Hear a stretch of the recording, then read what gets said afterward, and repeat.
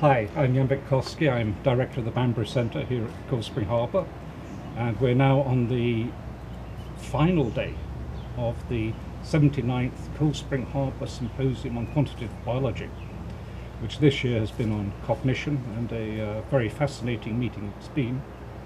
I have Corey Bargmann from Rockefeller here with me, and we were just commenting about symposia time, how long ago the first night seemed to be.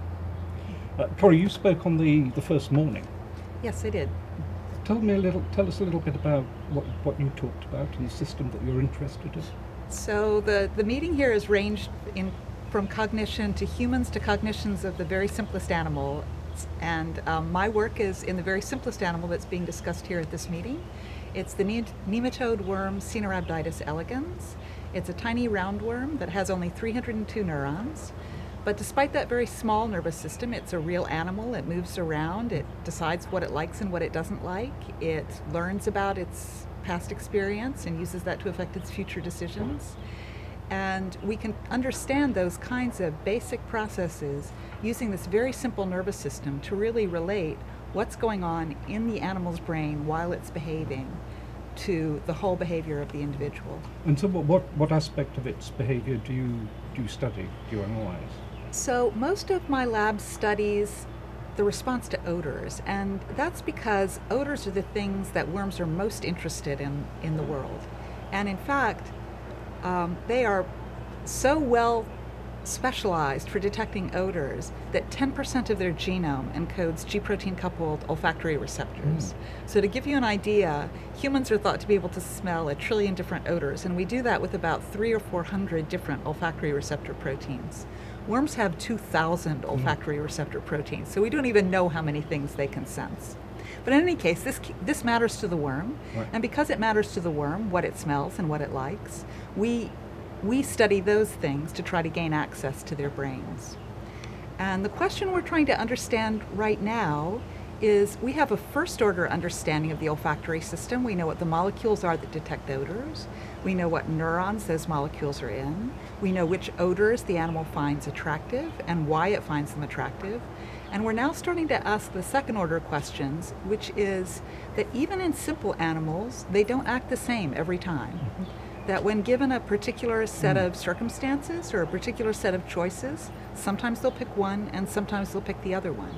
And so this is true even if you have animals under identical circumstances, even if they're getting the identical odor, even if you have many animals of identical genotypes, you still see this variability. So the question is, where does the brain generate variability? So they're not like sort of little robots that act automatically in a preset ways to particular, well, not even preset, but it will always respond in the same way to a given stimulus.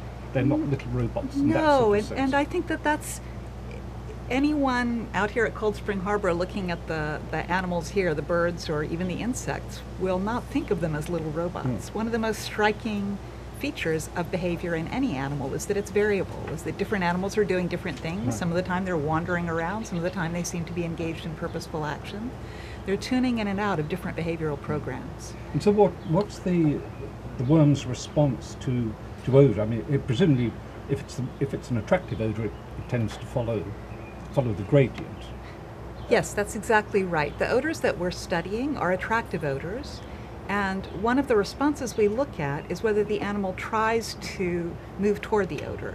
So if you take the odor away, for example, it will change its direction. It will look for the odor that it's missing, but not always. Sometimes you take the odor away and it doesn't seem to respond at all. It just keeps going on as though it didn't notice. And so the first question we asked actually is, well, did it notice? Did its brain even know that the odor was taken away? And since the worm is transparent, we can use fluorescent markers of neural activity in a live animal without perturbing it at all to look at the activity of different neurons within the animal's brain. And the answer to the first question is, the worm knows perfectly well that the odor used to be there and now it's not there anymore, because we can see the olfactory neurons generating very strong signals when the odor appears or is removed. And we see the olfactory neurons responding whether or not the animal generates a behavioral response. So the variability is not because of the ability to detect. The variability is really a choice inside the worm's brain about whether to respond to what has just been detected. But it's only got 302 neurons, so it doesn't seem much of a brain to make decisions. So what is the decision process that gives rise to this variable response? So that's the beauty of the worm, is that if you can't explain where the variability came from, you don't have anyone else to blame. You only have 302 neurons. You have to be able to use the properties of those neurons to explain the variability of the behavior. And so we've been working in, on the one hand, from the olfactory neurons to look at their activity and the activity of their targets. And on the other hand, we've been working back from the motor neurons that generate the changes in direction, the changes in behavior, and asking, these two can be far apart. Where do we start to see those two signals separating from each other? And what our results suggest is that whether the animal responds or not depends on what is going on in its brain, in its own endogenous brain activity when the signal arrives. So that there are internal patterns of brain activity that the animal moves through spontaneously, just as part of its locomotor pattern. If signals arrive at certain times, then they're detected. If signals arrive at other times, they're ignored. And we all know that sometimes when your mother's shouting at you, you listen to her, and sometimes you don't. Yeah. And essentially that is what the nervous system of the worm is doing, is at certain times it's available or accessible to external stimuli, and at certain times it's driven by internal stimuli and will, for just a few seconds, not incorporate external stimuli into its decision making. So, can you explore what those internal signals, whatever you want to call them, are that interrupt this sort of one-to-one relationship between sensing something and doing something about it? What's this internal state of the brain that disrupts that flow? There are different kinds of internal states of the brain that my lab is interested in, actually several different forms of internal states. So one kind of internal state within the brain is the kind of internal state that's generated by neuromodulators, which is to say which we think of as the molecules that represent certain kinds of motivational and emotional states. So that, for example, an animal that's hungry responds very differently to a stimulus than an animal that's well fed. And those kinds of differences are to a large degree represented in the neurochemistry of different kinds of neuromodulators operating on certain synapses to make them more or less sensitive. But in the case of this very specific decision, the level at which we're looking is really from minute to minute, that the animal will respond on minute 1, respond on minute 2, not respond on minute 3, respond again on minute 4. And we think that those are actually much faster forms of internal activity that are really neural activity in its ongoing fashion. So one of the things that people have seen for many years in more complex brains, and that people are now seeing in worm brains as well, is that in fact the different neurons of the worm brain, or of any brain, often have collective patterns of activity rather than completely independent patterns of activity. And one of the terms that's used to describe that, based on work from John Hopfield and David Tank in the 1980s, is an attractor state. The groups of neurons tend to become coactive and then maintain each other's activity. And then a competing group of neurons will sort of seize control of the nervous system and become active and maintain its activity. And these sorts of activity patterns are what we think represent the activity states that allow animals to be responsive or non-responsive. That temporary patterns of activity representing groups of neurons with collective activities are sensitive or insensitive to other kinds of input. Our work points in that direction. We see that for smallish number of neurons. Work from some other groups, Ali Pasha Vaziri and Manuel Zimmer's lab, has allowed them to look at the activity of the entire worm brain simultaneously. And they have really remarkably strong evidence for large groups of neurons that become coactive and then become inactive, and might remain active or in an active state for tens of seconds before flipping down into an inactive state. So I can see it's an advantage if a worm is hungry, that that sort of general state would make it respond more consistently to move in the direction of a node. It would override this sort of almost stochastic thing. So what's the advantage to the worm or human beings? Because didn't Francis Crick talk about binding in these ways? What's the advantage to the worm of having these different states, these different attractor groups of neurons coming up? And well, I suppose the functional significance is... What's the functional significance of these states? I think that's a question that we need to explore the answer to rather than to assume the answer to. Mm-hmm. But I would say that one way of thinking about that is influencing us is that the idea that at any given time you want to select one action and suppress other actions. Mm-hmm. Then in any given circumstance, the worst thing you can do is essentially seize up and try to do three things at once. And so the nervous system perhaps commits to particular kinds of actions, suppresses alternative actions, and then over some period of time will allow new actions to take place. Mm-hmm. And I think this concept of action selection can be useful in a variety of different circumstances. Yeah. So, I like the idea of a poor little worm, sort of its brain seizing up and it sort of just, well, I think it wouldn't necessarily freeze, but being committed to something. Anyway. So changing the subject, or going from the sublime to the ridiculous, from 302 neurons to however many billions or trillions we have, there is this NIH project, Brain Initiative project, that's been proposed. You've been involved in devising this project, or setting up, guiding this project?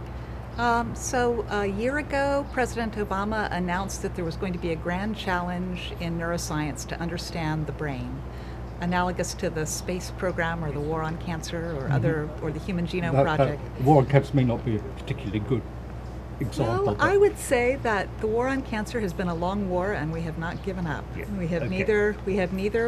We've won battles. Yes, and we're still in it. So let's go back to the brain. But let's go back to the brain. So when that was announced about a year ago, the National Institutes of Health and Director Francis Collins decided that rather than simply jump in, he wanted to have a rigorous scientific planning process. And so he asked a group of 15 external scientists in different areas of neuroscience, but also engineering, clinical science, chemistry, physics, genetics, to get together and to ask what are the important problems that we need to study in the brain, what are the best approaches to take to solving them, how would you do that, how much would it cost? And I'm co-chair of that planning committee together with Bill Newsom from Stanford University, and we have spent the past year consulting with ourselves and consulting with many, many other neuroscientists and scientists in general to try to answer those questions. So the first year, the NIH committed $40 million to starting this new project. This is nothing to sneeze at. The second year, the NIH has already said that they will spend $100 million on this project, so they like the plan that we came up with in year one, enough to double their investment. And we are just about to turn in a final report after a year of planning, and we'll see if the NIH continues to show enthusiasm. But I think there's been quite a broad support for the idea that we're at a time in neuroscience where we can study brains at a level that we've never been able to study them before. That for 50 years we've been able to look at individual neurons and their activity, and for 30 years we've been able to look at whole brains by fMRI, by imaging and sort of seeing voxels, but that now it may really be possible to look at the networks of neurons and the communicating circuits of neurons that actually transmit information at high speed, so that we can look at the brain both at high resolution and look at the big picture of many neurons at once. And there's a sense that this kind of circuit activity is going to be very important for normal brain function, but that also, if we understand more about it, that it may provide sort of a new way to think about what to do for neurological, psychiatric, and brain injury disorders. And so there seems to be broad support for the idea that this is the time to tackle this problem. And so is it I was going to say, a technical project in the sense of, looking at neurons, looking at their physical connections, local level, on a brain-wide level. Really analogous to the way the Human Genome Project was very much a technical, setting a foundation for future developments in human genetics. Yes, I think what sort of inspires the idea of the Brain Initiative now is that there have been some truly remarkable technical advances over the past 5 to 10 years. So the first has been the ability to record from many neurons at once, hundreds of neurons at once instead of just one. The second has been the development of optogenetics, methods for actually perturbing neural activity and not just watching the activity, but actually linking it to causes. And then the third has been really remarkable advances in computing technology that let you take very large data sets and make sense of it, and also theoretical and modeling capability. But all of those things are still pretty far from what they would need to be to really address how a circuit works. So when you're talking about the circuits that are involved in memory formation or perception, it's not 100 neurons you might be thinking about, it might be 1 million neurons, right? And so the first stages of thinking about the Brain Initiative are making these methods more powerful, more scalable, less expensive, disseminating them broadly, making them available to a large number of people, sort of developing the technology that would make these large-scale views of brain activity much more powerful. And I think the emphasis is that for the first few years that will be the main investment, and then over time it will shift to using those tools to asking questions, with some of both at both times, but an intellectual shift. And you said over time, what's the initial thought that the project would last? I mean, what? We were initially told as a working group to think about the first year, but then after we handed in that report, we were told to keep thinking. And I think that there is a general sense in scientific planning that to really accomplish something in science takes more than 1 or 2 years. That real scientific progress is something that tends to take about, at least 5 years to get going, because you need to set things up, you need to be able to take wrong turns and then correct them. And there's also a sense that if you're thinking out more than about 10 years, you're just going to be hopelessly out of date by the time it's done. And so I think in real terms, people have tended to try to think 10 years ahead, where you think in a lot of detail about what's going to happen in the next couple of years, you think in moderate detail about what might be possible in 5 years, and then you just give a very rough sense of what might be possible at the end of that. Well, I hope we can have the same conversation in 10 years' time and see where things are then. I hope so. It's always wonderful to be at Cold Spring Harbor. I was at the Brain meeting here in 1990, and it was the first time I was really exposed to systems neuroscience, and it was a great experience. I still feel that there was a lot I learned there. I hope that there are students and postdocs here having the same experience now. Thank you very much, Corey.